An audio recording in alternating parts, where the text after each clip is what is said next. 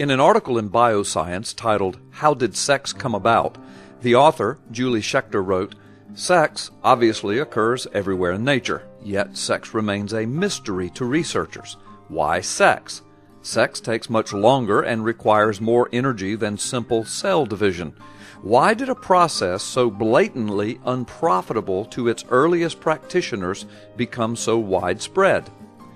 The evolution of sex and its accompanying capability of reproduction is not a favorite topic of discussion among most evolutionists, because no matter how many theories they invent, and they have contrived several of them, the evolutionists still must cross the inescapable hurdle of explaining the origin of and the purpose of the first fully functional female and the first fully functional male necessary to even begin the process of sexual reproduction. While various evolutionary theories attempt to explain why sex exists now, they simply do not explain the origin of sex, a true evolutionary conundrum. Biology textbooks on origins illustrate how amoebas evolved into various intermediate organisms, which then evolve into amphibians and then reptiles and mammals and eventually humans, yet we never are told exactly when or how independent male and female sexes originated among so many of the millions of species.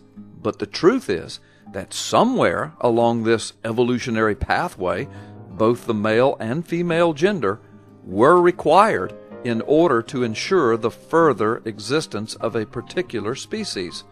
So how do evolutionists explain this? When asked to answer questions such as, from where did males and females originate, or what is the evolutionary origin of sex, evolutionists fumble around for an answer. Different evolutionists give different answers, but they simply do not know. Consider the depth of the problem.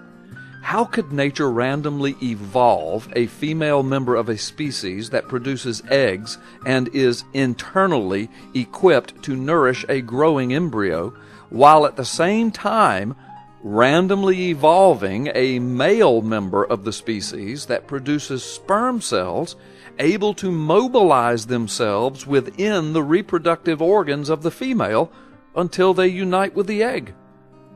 And how is it that these eggs and sperm conveniently evolved so that they each contain half the normal chromosome number of somatic cells? Evolutionist Dr. Graham Bell, in his book, The Masterpiece of Nature, The Evolution of Genetics and Sexuality, describes the dilemma in this way. Sex is the queen of problems in evolutionary biology. Perhaps no other natural phenomena has aroused so much interest. Certainly none has sowed as much confusion.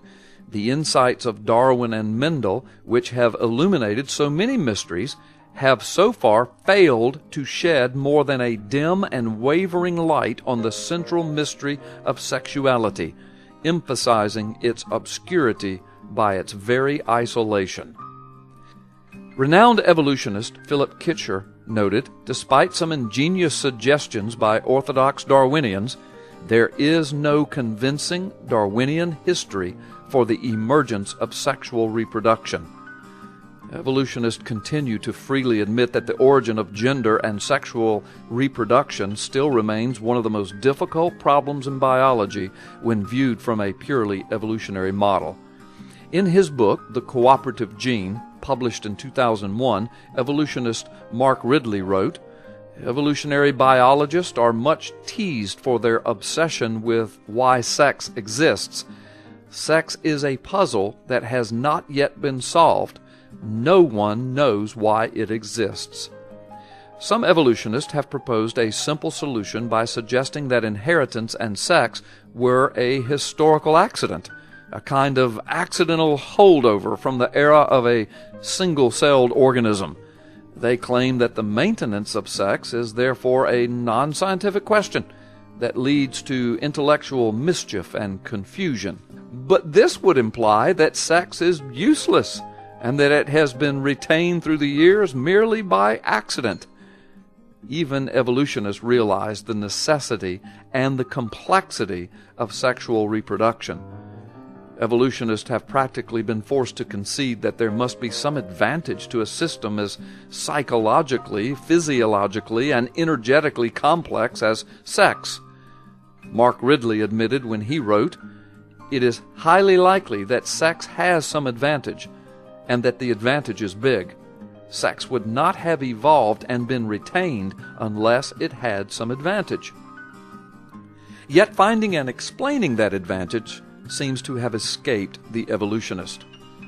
Sir John Maddox, who served for over 25 years as the distinguished editor of Nature, the prestigious journal published by the British Association for the Advancement of Science, authored a very telling book entitled What Remains to be Discovered, in which he addressed the topic of the origin of sex, and stated very honestly, the overriding question is when sexual reproduction itself evolved. Despite decades of speculation, we do not know.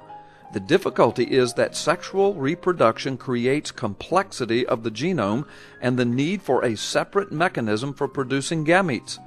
The metabolic cost of maintaining this system is huge, as is that of providing the organs specialized for sexual reproduction. What are the offsetting benefits?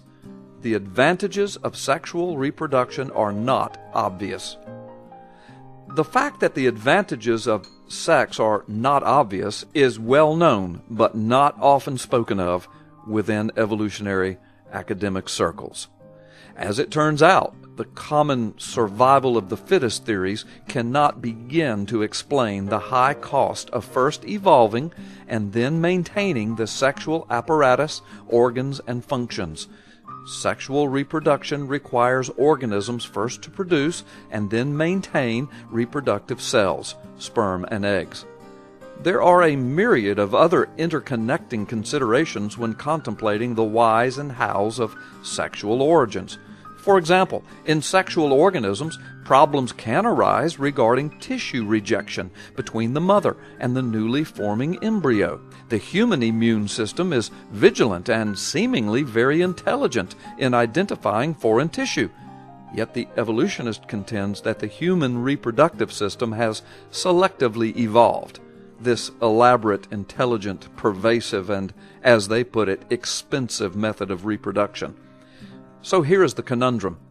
There is no naturalistic explanation that can account for the origin and maintenance of sex, sexual gender, sexual organs, sexual reproduction, and sexual interconnectivity to other body systems.